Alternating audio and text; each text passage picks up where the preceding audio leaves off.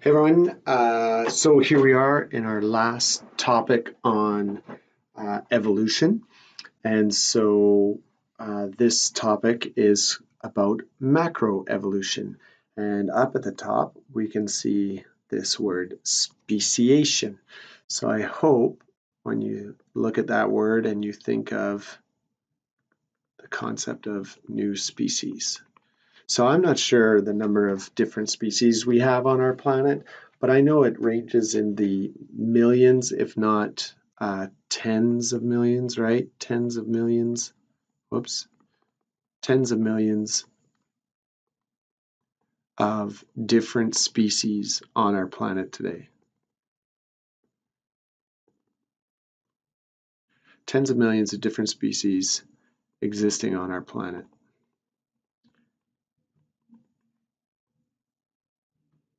And so last class on Friday, we were looking at microevolution. And so just to flash back, and actually I can remember as I started reading ahead here, I could remember what we were talking about where I missed a fill in the blank. But when we were talking about microevolution, okay, we're talking about small changes. We could scroll down to this piece right here. I think this is the part where I missed a fill in the blank, right? From above, we can say that if allele frequencies change within populations from generation to generation, then evolution is occurring, right? Specifically, we would say microevolution because they're small changes from one generation to the next, okay? But it's still evolution. It's key because those small changes, where we're going with here, these small changes add up significantly over time and lead us into macroevolution.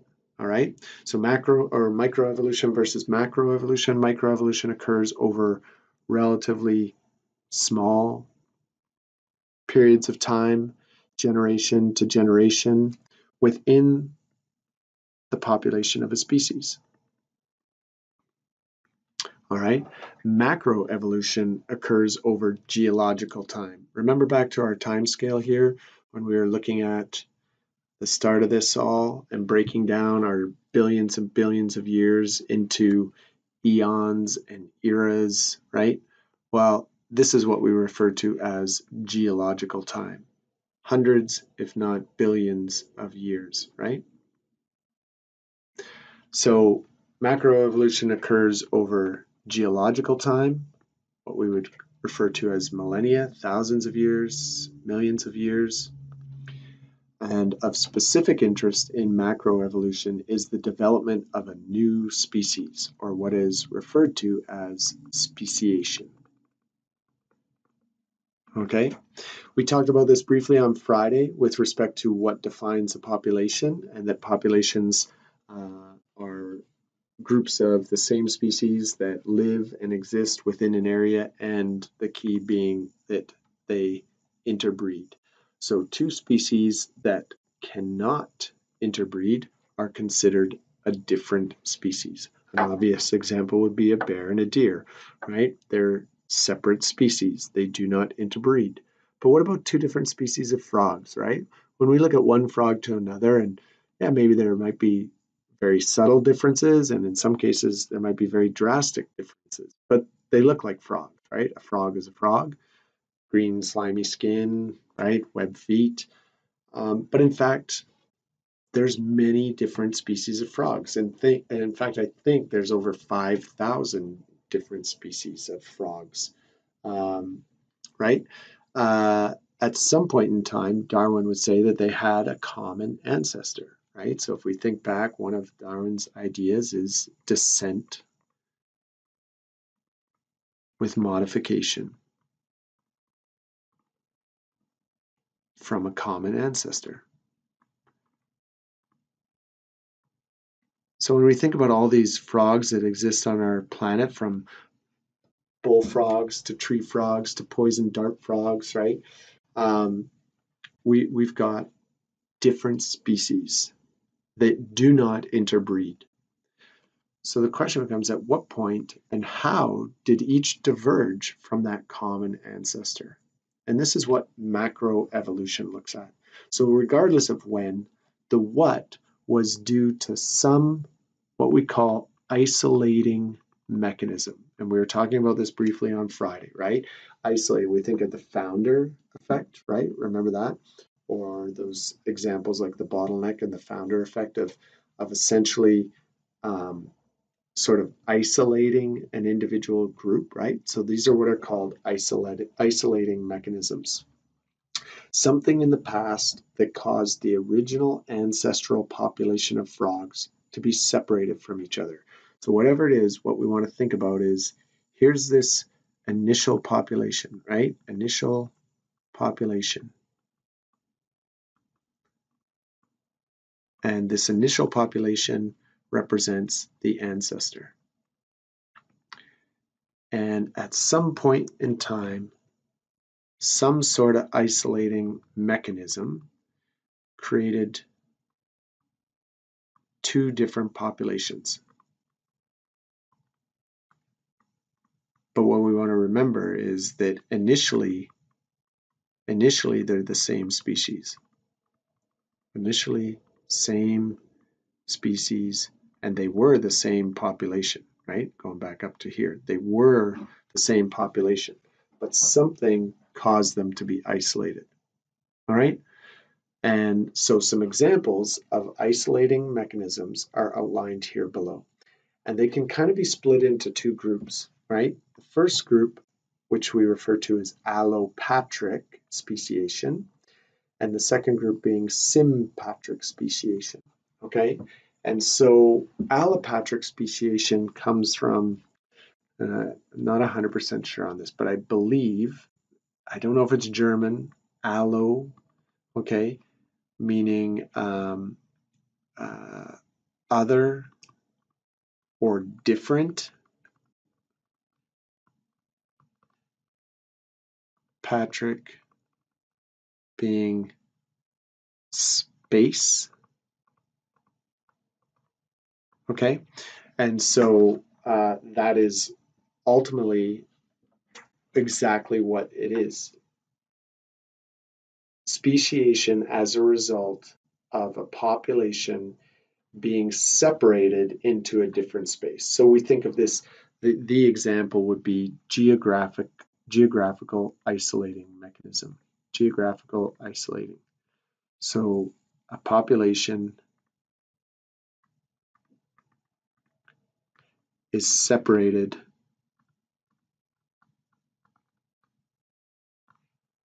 geographically. And I brought up a few of these examples on Friday's class. Many naturally occurring events on Earth's surface could lead to geographical isolation. So a population is separated geographically. We could think of forest fires, right? I think I talked of flooding, such things as earthquakes, volcanic eruption, right?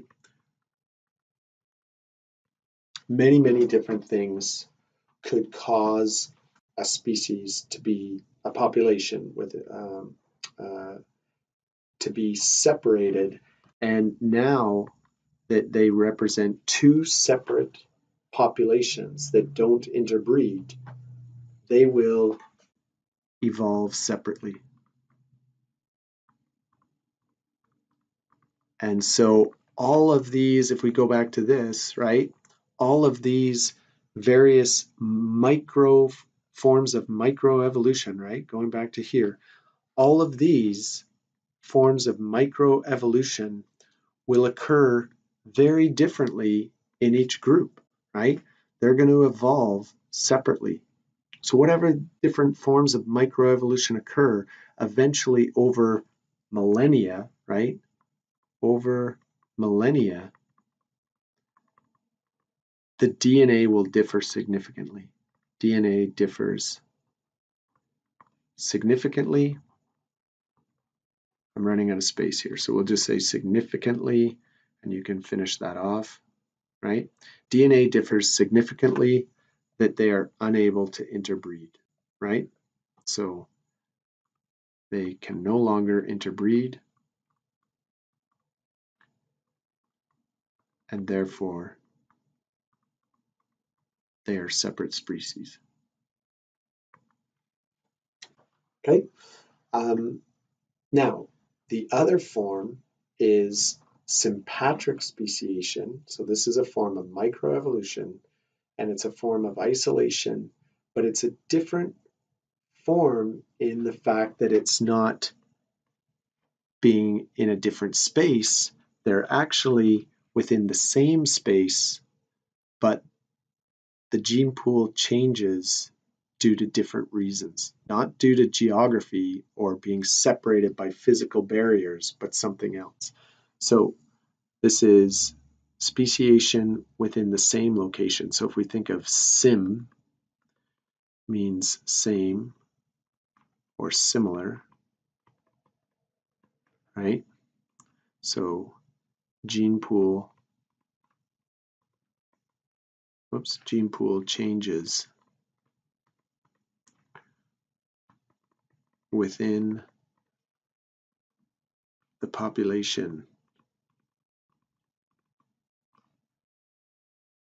within the same geographical location, within the same geographical location.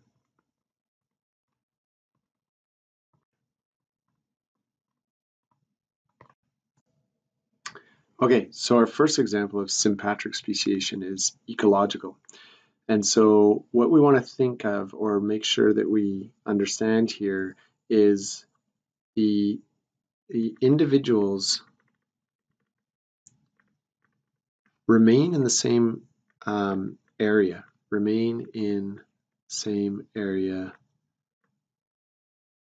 location, right? And so they're not separated by this location. They're not separated by this geological barrier, but by some other mechanism. So in the case of ecological, I want you to think of the term niche, okay? And so a niche is like the role of an organism in the environment, role or activities of an individual within its ecosystem. And so in the case of ecological speciation, or well, let's finish this, within its ecosystem.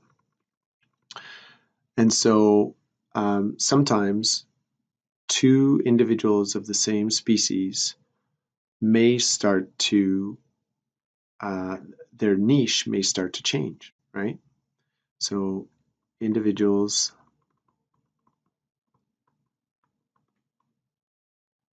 niche changes over time. And this could be, their feeding habits, right? And it could be their, predation.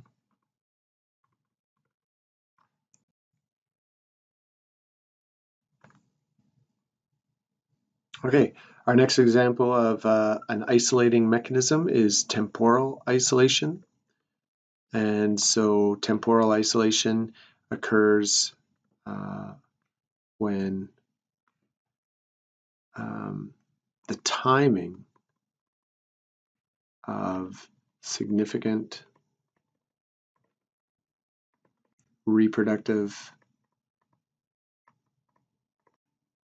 events, right? The timing of significant reproductive events prevent members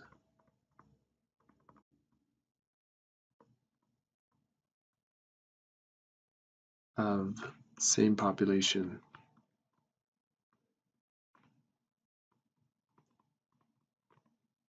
from breeding.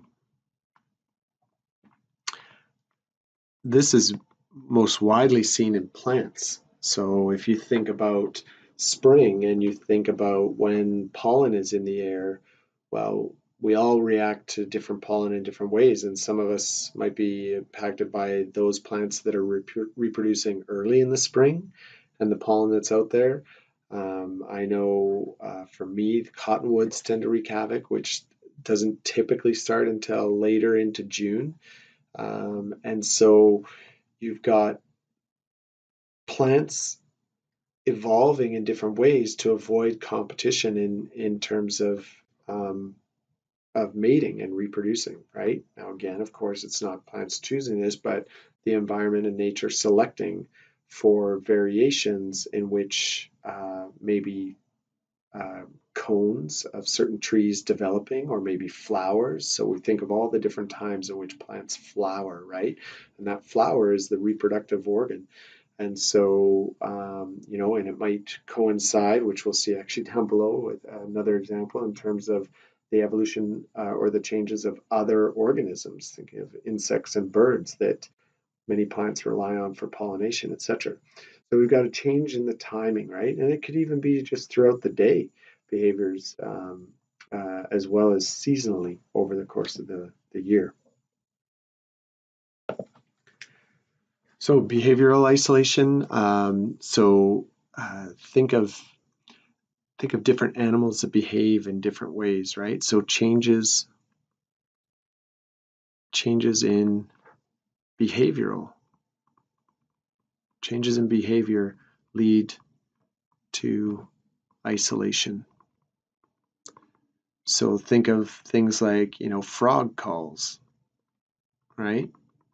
And the variation of frog calls, because slightly different frog calls might attract different mates. And so over time, that ability to find a mate is dependent on your frog call. Or, birds that perform all kinds of mating rituals, right? Birds and mating dances. Just check it out online. There's all kinds of weird and quirky behaviors that organisms do in terms of finding mates. And so these can change. And as those change in individuals, now we've got behavior isolation that encourages those that respond to certain behaviors in certain ways will lead to different populations being isolated behaviorally, which will lead to speciation over time. The next one here is mechanical or chemical. So these could be reproductive.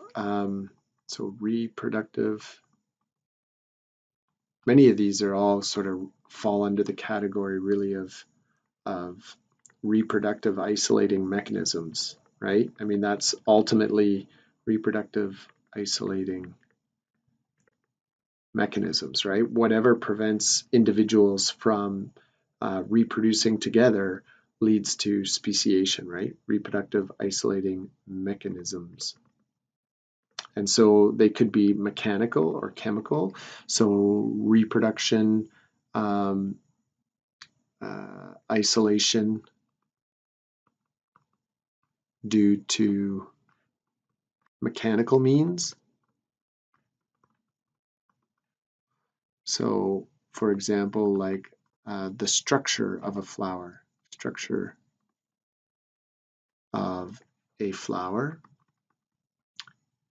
and its match for its pollinator, right? And so having a particular structure might prevent certain pollinators from transferring that pollen in a plant. Or we could think of, even just differences in the makeup of our reproductive anatomy, and how those changes might lead to differences that prevent the actual mechanics of transferring sperm to egg. And alternatively, chemical. So rather than it being a structural difference, but the production of certain chemicals,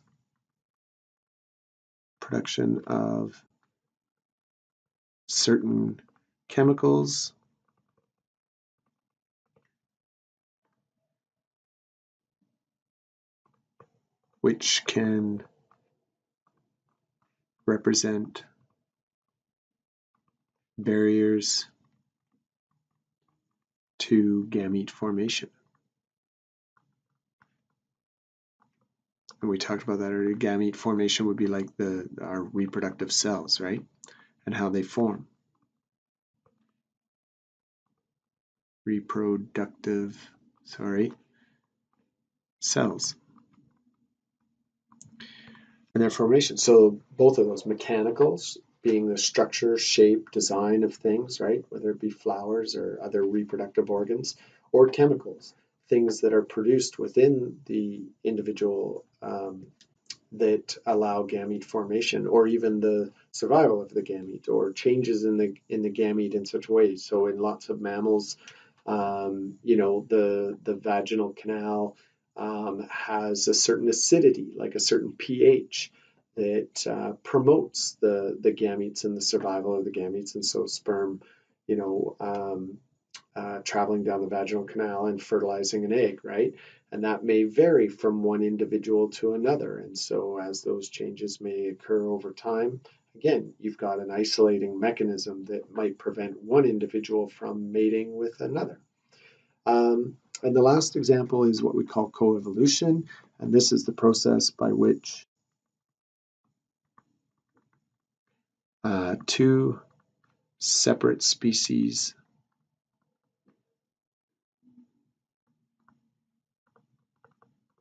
evolve together as each provides benefits for the other. Each provides benefits for the other, increasing chances of survival. And this could be, the most common example would be plants and flowers, and the coevolution with various insects and birds that pollinate them, right? And this is really great if you start to look at the structure of flowers and which plant or insect or bird is pollinating. It's crazy neat adaptations that have evolved over time because of the benefit each serves to the other. Other examples include like fungal relationships with algae. So a fungus and an algae, totally different organisms. If you look at the lichen, so an example, lichen is an organism which is actually both a fungus and an algae that coexist together, and they've evolved together. And in fact, scientists have done research that if you remove one or the other from the actual lichen itself, that the other organism dies, right? That there's so much codependence in terms of, in the case of the fungus and the algae undergoes photosynthesis, which produces carbohydrates that the fungus can feed off, and the fungus grows in such a way that it provides a shelter and a habitat in which the algae grow. We'll look at some of those examples more coming up. That's the end. Enjoy the rest of your weekend, and we'll see you Monday to finish off our last notes on taxonomy. All right, ciao.